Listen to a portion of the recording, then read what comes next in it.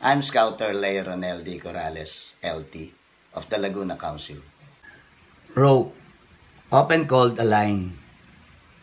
It is a large trout cord made of strands that are twisted or braided together. There are two parts of the rope, the end part or the standing part, or what we call the body of the rope. Terms used in knot tying. So first, we have the working end or the running end. It is the active end of the line that is used in making a knot.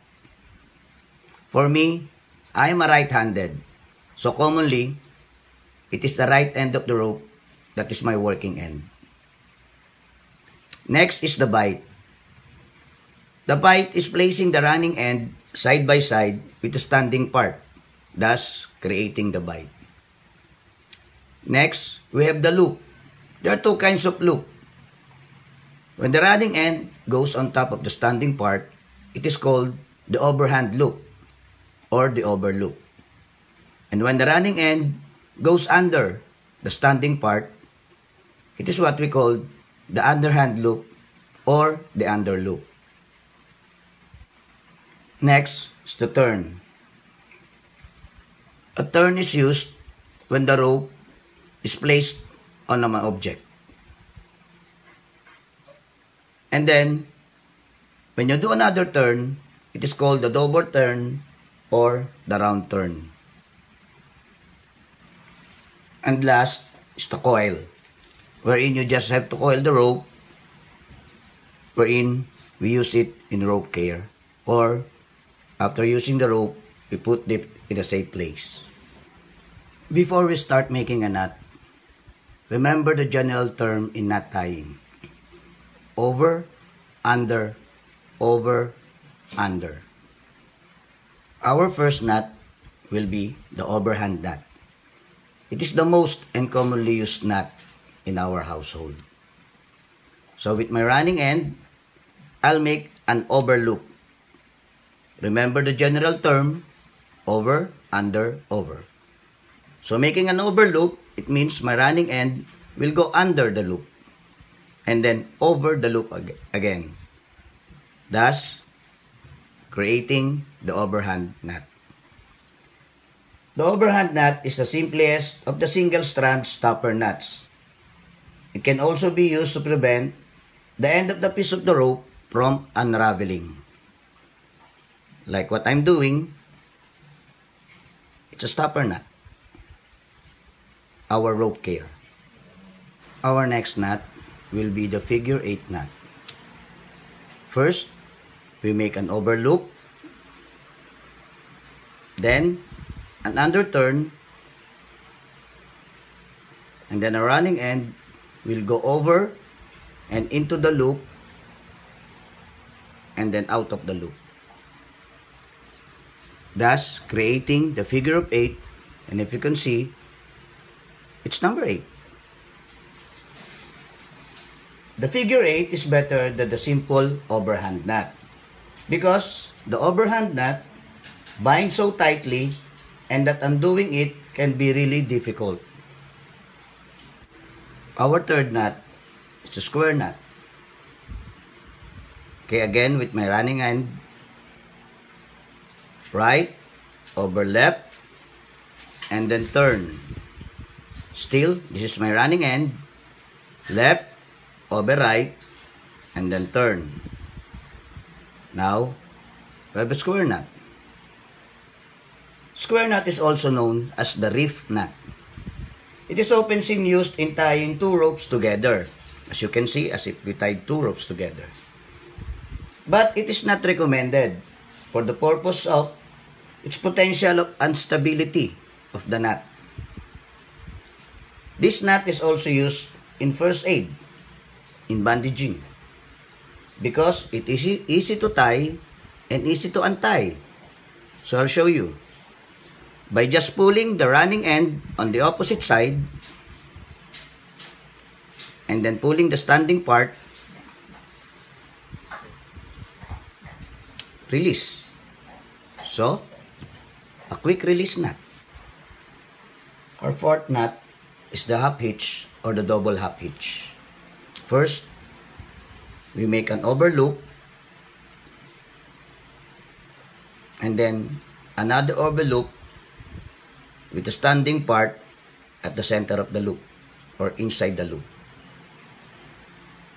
Now we have the half hitch, but this is not stable, so it's better to double it. So again, you'll be making this time an under loop with the standing part at the center of the loop. Now, we have a double half hitch. This nut is used to fasten the rope temporarily to an object. Supposedly, this is our post, so it will be attached temporarily. This is a sliding nut. So all you have to do is pull the standing part and it's already attached to the object. And it is easy to tie and to untie. So you just have to pull again the standing part. It's now released.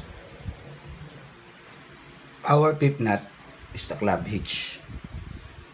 So we'll make a club hitch in a pole.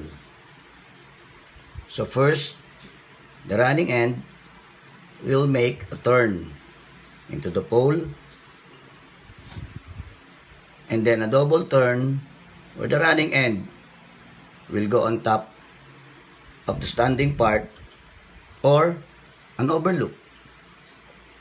The next will make another turn wherein the running end will go under the standing part or the underloop.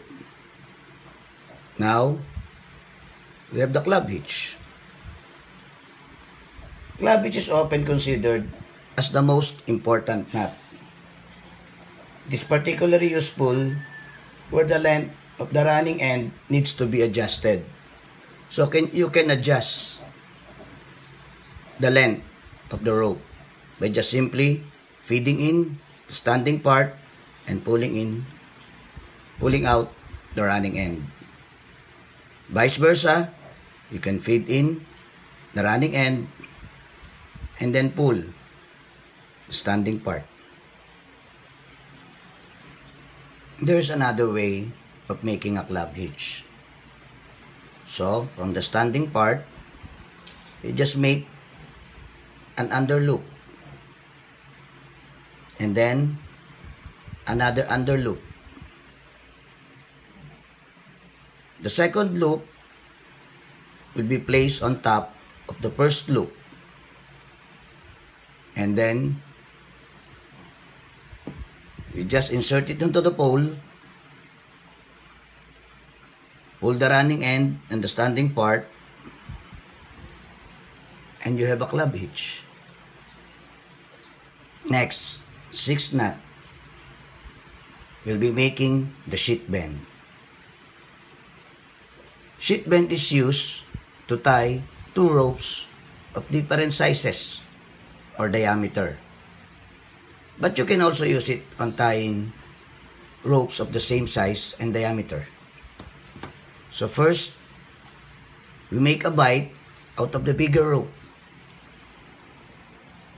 And then, smaller rope goes under into the bight, over, and then turn, and then over again, under to its own standing part,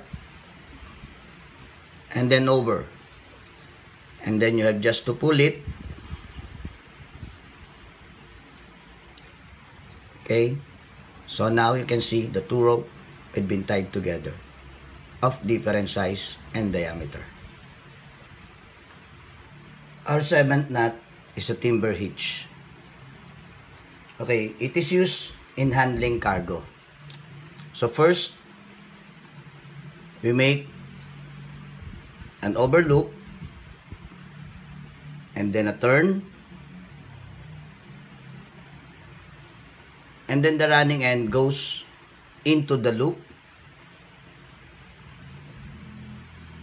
and then another round turn. Now we have the timber hitch. It is used to pull logs or any object. It tightens when you pull it.